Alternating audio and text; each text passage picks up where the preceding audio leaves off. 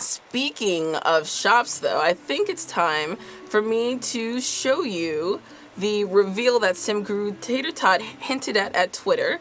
This is our venue, our special venue that comes with the gold edition of Midnight Hollow. This is the Golden Ticket Toy Factory. Oh, toy shop. I'm sorry. It's a shop. Not a factory. Not a factory.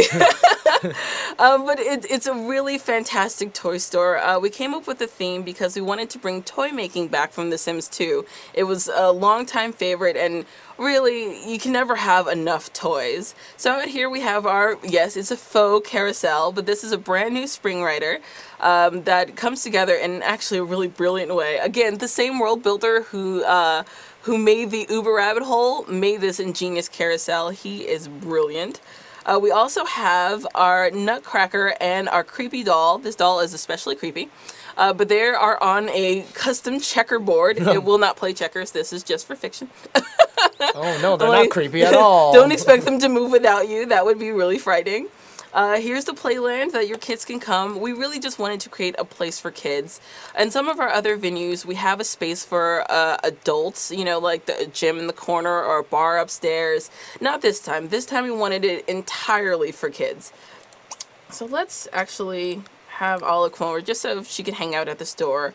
And this also is the very, very first time that we've ever released a venue on the Sims 3 store that includes the premium content from the world. So this venue actually has the premium content for the world built in it. We've never done this before, but we could not pass up the opportunity to take this toy factory into a toy store. A toy store. Yes. So this is laid out with all of our dense shelves. Let me actually...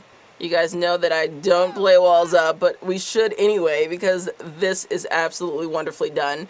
The decor is perfect in here, another little playland, and we have a ton of new toys. So while it's, let's hire another sales clerk here, with some amazing new posters, lots of new toys, and lots of... This is just one example of what you can do with the Savvy Sellers collection. We put it together with the toys and made a fantastic store out of it.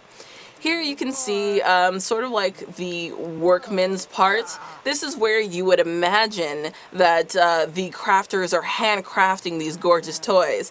But not really. Because up here on the second floor you see that they are actually just toy machines.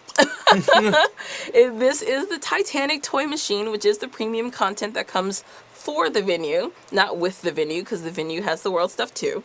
But the Titanic toy machine is what will actually make all of these toys. We have Baby Bricks-a-Lot, Race Car, Drum, Clown in a Box, which you saw on the page in that scary screenshot.